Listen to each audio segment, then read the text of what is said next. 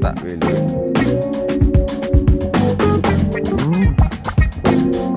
I don't know how to introduce myself. That can't be done.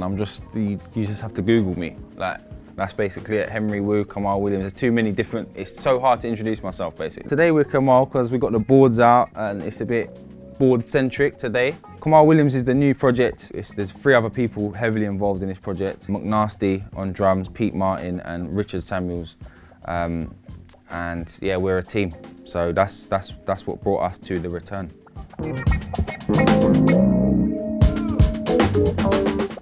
Do you know what? This is a Nord Electro, the thing that brought me the strings. A lot of people say, "Woo, how'd you get this? How'd you get them strings sounding so rich?" And the truth is, just number 4 on the Nord Electro. That's all it is, you know. And then I made a hit off that. Obviously, that's what brought strings alight. And on the new record, I kind of did a track called The Return. What's the name of the album? And it's kind of just the strings, really. I wanted to let the richness of these strings just have like a minute and a bit of it, just the strings. So I just kind of just moved around a little bit with some chords, and it just kind of has that kind of movie soundtrack kind of vibe to it.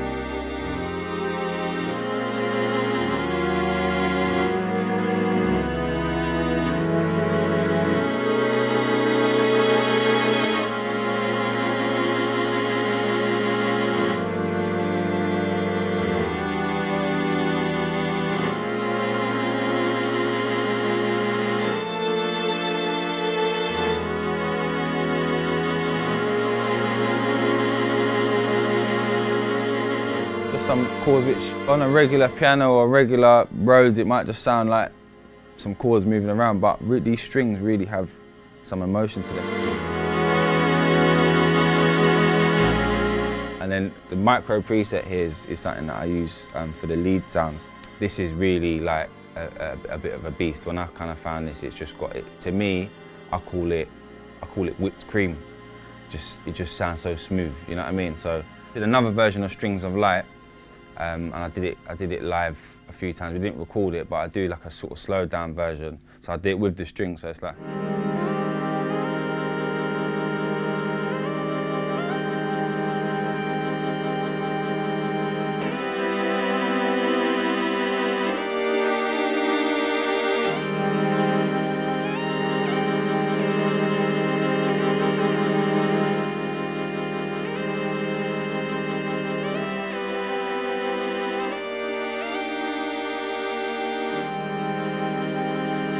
But as you can see, like it's got a nice little filter there.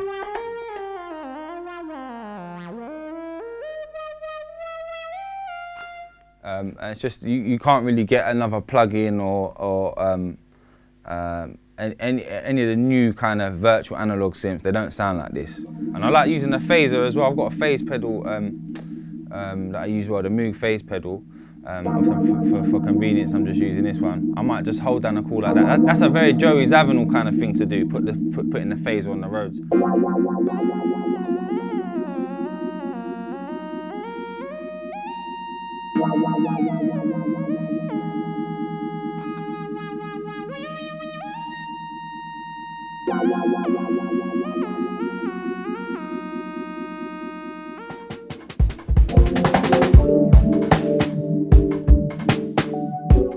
The Juno 106, I mean, it's a monster. It's a monstrosity of a keyboard, really. You know, you plug this in on a live setting, and you're shutting down venues, to be totally honest. If you just listen to this patch here.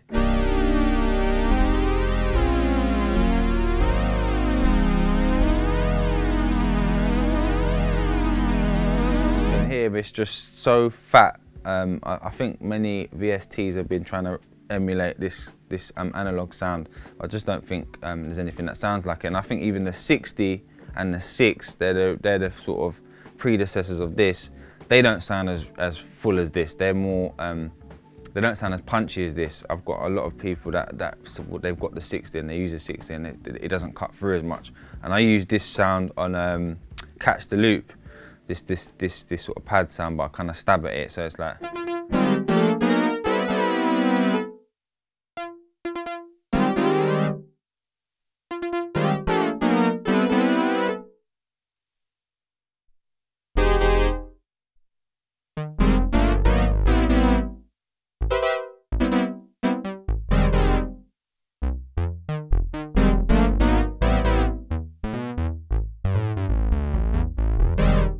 mean, bass sounds here.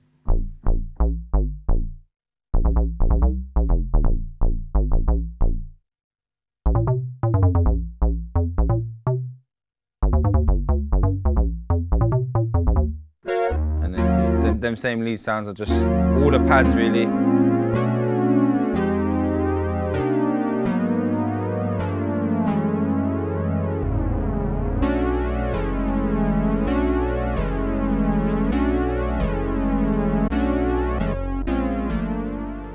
It always starts from a basic little idea, you know. Like I'll just have a rhythm or a certain.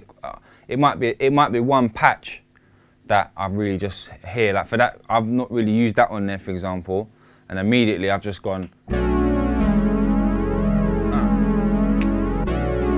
That's a tune right there, you know.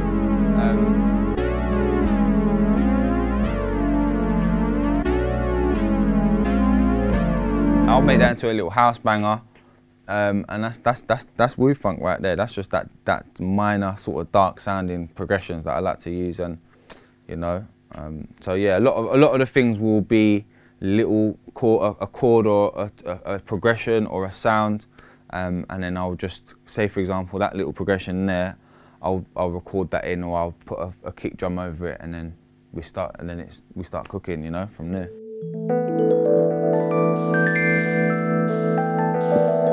Yeah, I've had the Juno and the micro preset and my Fender Rose. Those are my little go-to things. But there's nothing that beats those analog sounds, because obviously when you buy these things, they're second-hand. They've got a soul in them already. You know, they've got life in them. So things have happened. They've been on the road. So I believe that all counts towards the sound of it. And this Whirly here sounds a little bit battered up. You know, it's been through a few breakups.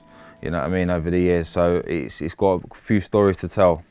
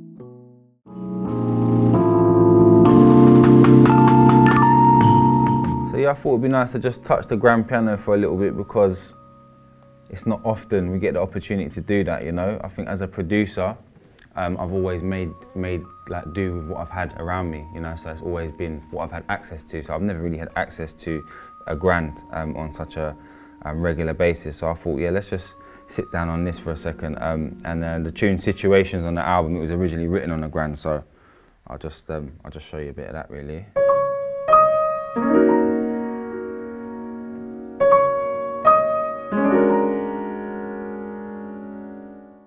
You know, you can play as much as you want on a certain keyboard, but it might not. It might just be one chord, and it just cuts through. On the grand, it's just. I mean, look at it. I mean, you can't really play anything bad on this. You know, it's just all the strings, the hammers hitting the strings, like everything about it just cuts through.